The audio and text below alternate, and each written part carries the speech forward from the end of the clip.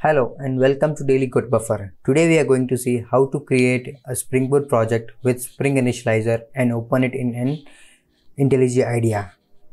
So let's get started.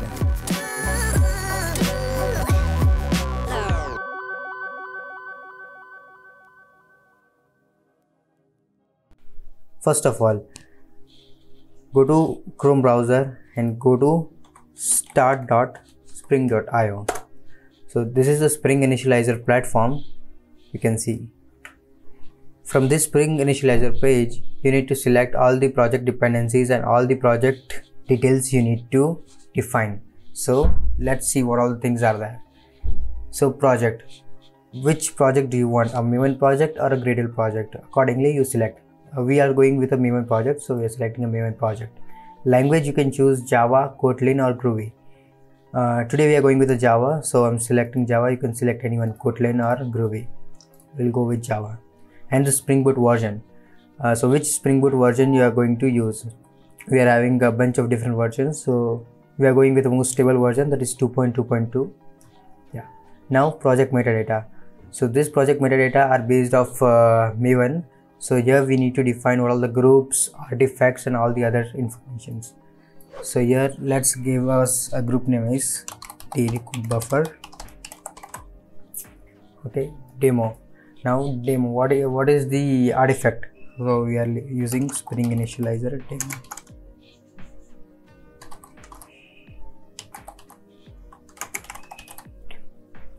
Okay, now if you expand the options tab, you will get more informations like what is the name of your project, the description of your project, what would be your package name, your packaging type, do you want a jar type or a war type? So based on that you can select, and your Java version. In my system Java 11 is installed, so I'll be selecting Java version 11. So these are the things you can select from this page. And if you go on the bottom, yeah, so here you need to add the dependencies which you need in your project. So you can search from here. Example, I want a web dependency, so it will come. Okay, Spring Web, I want Spring Web, so I'll add Spring Web. I also want DevTools dependency, so I'll search for DevTools as well. Let's add one more. Let's add actuator. Yeah, so you can select many dependencies from here. Like if you want database, and you can search for H2 dependencies. So it's an inbuilt in-memory database. You can also search for GPA dependencies. So all the dependencies you can add from here. If some of the dependencies are not available here, you can also add those dependencies later when you are working on a project into the pom.xml file. So there is a flexibility over there as well.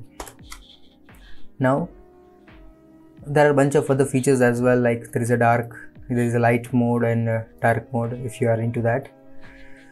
But the main, if you see, there is an explore option and a generate option. So generate option will generate a template project for you, and you can open it in any of the IDE. So we will be using IntelliJ IDE, so I will show you in IntelliJ IDEA. And the explore button, this explore button will show you the structure here itself. When you click on explore button, see, this is showing you the structure here as well. So you can see the pom.xml file over here. See the pom.xml file, all the details over here which we added in the page for Java version, the dependencies which we added, actuator, web and all the DevTools and all. Okay, if you go to project structure, here project structure is defined, what all the files will be here. Okay, here you can download the zip file from here as well. So this is the thing. Now when you click on generate, the project will be downloaded. Now we can open this project in IntelliJ IDEA. Let's get this project over here, extract it.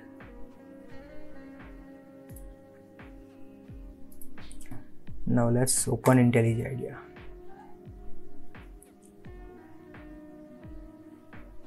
So I'm using IntelliJ IDEA Community Edition. So this is free. I'll post a link for it in the description below, so you can check it out. So go to file, open project, go to C drive, users, desktop, and this is our project. Okay, open it, this window.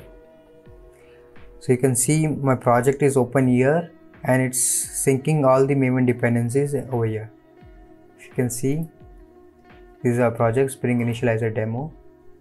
This is our pom.xml file.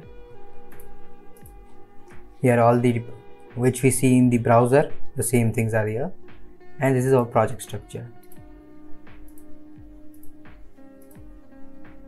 Okay, so this is very easy way to create a Spring project from the Spring Initializr platform. There are many different ways to create a Spring Boot project.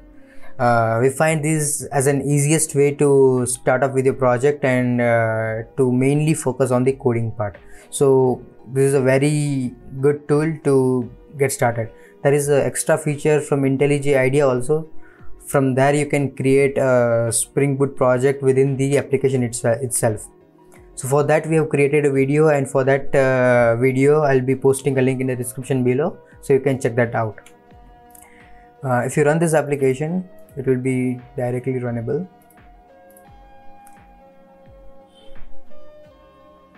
As you can see, yeah, my application is started. Yeah, in port 8080. So this is a very easy way to start up with the application. You can explore more on this. Thank you guys for watching this video. Please subscribe to our channel. Please like this video, comment if possible, and we'll see you in the next video. Thank you.